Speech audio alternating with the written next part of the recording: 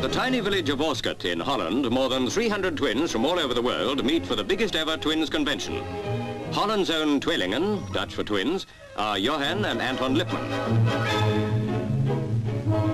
Telling t'other from which is a job for everyone except the twins themselves. Each knows he's the one the other isn't. What a nice way to see double.